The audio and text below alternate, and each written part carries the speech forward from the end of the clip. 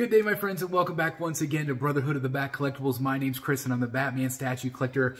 And man, I am so excited because this is my favorite time of the year, not only because of the holidays, but also because we get to reflect on all the amazing pieces that came into this collection in 2023. And of course, I am going to definitely be doing a video where I'm going to be talking about my most excited picks for 2024 as well, with all the stuff I have coming into the Batcave. But we're going to be focusing today on my top 10 favorite pieces that came into the Bat Bunker this year. And I'm also probably going to have some honorable mentions as well. And so I cannot wait. And again, I'm so thankful right off the bat. I'm so thankful, guys, for all that you have done for this channel over the year. I cannot thank you enough for your support. I love each and every one of you. And so with that said, let's get right on to the countdown. Here's number 10. All right, guys, so here we go. And number 10 is a really fantastic piece from Sideshow Collectibles. It's The Dark Knight Returns. Of course, sculpted by the incredible Daniel Bell. Now, you guys know, if you follow the channel, this is not my favorite story. It's not my favorite art, but there is no question that this image is one of the most iconic Batman images out there. And so I had to have it, right? I had to have it as part of the Batcave. And I still think it's an awesome piece. It is beautifully sculpted. Of course, Daniel Bell, one of the top sculptors in the industry. And I mean, just look at it. It's absolutely fantastic. And again, even though I don't have a major connection to the story, I do love this piece. It's really well done. Okay, now coming in at number 9 is a very underrated piece, I believe, and this is the Lee Bermejo Catwoman 3rd scale from Prime 1 Studio. This is a piece that I didn't initially pre-order because I was waiting for Hush, which is the one that I would prefer, right? Well, I'm going to get Hush as well, but I'm so freaking glad that I got this one. Look at that portrait. It's a very underrated piece. It is so well done. The costume, this kind of has this greenish black shimmer to it. And those portraits, oh my gosh, they are absolutely fantastic. Of course, I finally had the opportunity to meet Lee Bermejo in person in San Diego this year. Such a giant thrill. And to have this piece in my collection, I am so happy. I absolutely love her. Okay? Now, coming in at number 8, another amazing artist, of course, George Jimenez. This at least is based on his Joker. Me personally, I think this is actually based on Tony Daniel's art. He has a cover that's exactly like this with the cowl on his face. I love it. Now, some of you might have thought this might have been a little bit higher on my list. I like this Joker, but I don't love this Joker. I think it's an awesome representation of him. I just feel like there are better Jokers out there, but I still think this is an absolutely phenomenal image. And again, that is Tony Daniel. You can't tell me any different. That's a Tony Daniel cover, and I absolutely love it. I have this cover, and I think it's a great Joker. But again, it's not my favorite of all time, but I'm really still glad that he's in my collection. Really nicely done. Oh man, what can I say? What can I say about this that I haven't already said? Right? This is number 7. This is Talon, based on, of course, the incredible art, Greg Capullo, Scott Snyder, Court of Owls. This is a piece I still cannot believe was made. I actually thought it was going to be canceled.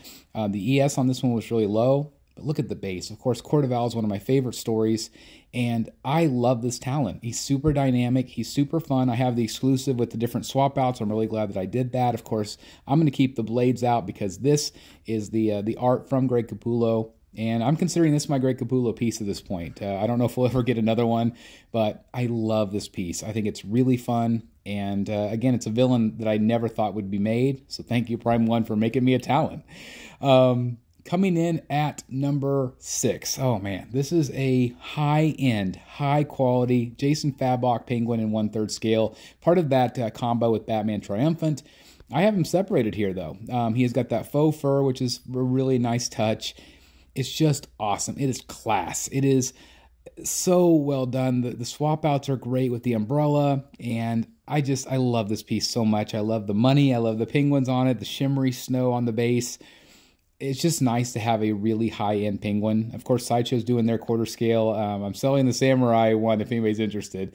But I just love this one. I think it's so well done, and it gives me that comic book feel that I've been missing in my collection for a very long time. And somebody finally made a penguin like this, and thank you so much to Prime 1. And speaking of Prime 1, man, there's a lot of Prime 1 on this list. But number 5 is Punchline. Oh my God, she is gorgeous. Absolutely stunning. Of course, I saw her. I fell in love with her at San Diego. I already had her on pre-order at that point. but it just solidified how great this piece is. The pop of color, the purple, she's a little stiff, you know, that we can agree on that, but it's really her portraits. It's where her portraits absolutely shine on this piece. All the different headstands and things, but it's just her personality comes through in all of the different head sculpts, and it's so well done. It's just so beautifully sculpted, and I'm so glad to have this in my collection. I think it's one of the Prime One's best. I love it. Again, she could have maybe been a little bit more dynamic, but again, it is her face sculpts that really sell this piece. And look how good they look together. I mean, really awesome piece. I love this punchline. Love her. I mentioned this piece a minute ago. This is number 4. This is Batman Triumphant. I have them separated from Penguin. It's actually one I actually considered selling because the battering was sticking in the ceiling. Now, this one I moved down onto its own pedestal, and it's quickly become one of my favorites. I maybe would have liked to have seen maybe a sculpted cape on this one. The fabric cape is okay, but obviously this is a Jason Fabok piece as well, and which Prime One's been pretty Jason Fabok heavy this year. But I love them. I love all of these pieces, and it really just, I mean, it just speaks Batman, right? It's super Batman, and I love it. I just absolutely love this piece from Prime One Studio. It just looks so great. Then, of course, we have another insanely good piece. This is number 3. This is the Infinity Studios Joker life-size bust, 1:1 scale. I got this in early in 2023. And it's so unique to my collection. I'm considering getting a few more busts, but if I never do, like this I feel like is the ultimate bust for me. I think it's so well done. It looks good from most angles. From one side it doesn't look very good, but I feel like from front and on this side over here, I feel like it looks just like Heath Ledger. I'm still trying to figure out how to get the hair right on the other side. I feel like this side looks pretty good, but oh my gosh, what presence. It's what you initially look at when you come into the room. People are in awe of it when they see it, because it looks like he's ready to blink and ready to breathe. It's so freaking well done. You guys know how much I love Heath Ledger. Oh, so well done. Okay, this one is one of my newest ones. Number 2, the Michelle Pfeiffer. This, of course, is from Prime One Studio and also Blitzway. This is a very, very solid piece. I do have my Pure Arts cat on the base there, but it's just absolutely stunning. It is one of the best statues that I've ever seen. I think it's so well done. The pose, the sculpt. And of course, her head sculpt is just one of the best I've ever seen. It is so phenomenal, and you cannot go wrong with this piece. I just look at that. I mean, what else can I say? Is there anything else really to say? This piece has received a lot of love from the community, and congratulations to anybody that's going to pick her up, because I think you're going to be very, very pleased with this piece overall. Really nice. So before we get to number 1, I do have some honorable mentions. Some other pieces that came into the cave this year that I thought were absolutely fantastic. Joker, really great. Is he better than the original? I don't know. I still think I like the original better, but I'm still glad that I own this one. It's, of course, sculpted by Daniel Bell. It's a little bit more whimsical, a little bit more gnarly, but it's so fun. It's well done. It kind of reminds me more of that, kind of like that 70s Joker feel. And it's just very creepy, and it's very smart where he's got the buzzer. It's a lot of misdirection going on. Just really fun. Really great sculpt. Also, of course, the Pure Arts, Batman cowl, Catwoman cowl, both are really well done. I just think that they have a really great place in a Batman collection. It adds something different. They're not really quote-unquote statues, but they are just still a lot of fun. Also had a couple of fan art pieces. I don't review them on the channel, but I did want to just kind of highlight a couple here just because they are really well done. And again, I love art, so I just wanted to share this with you as well.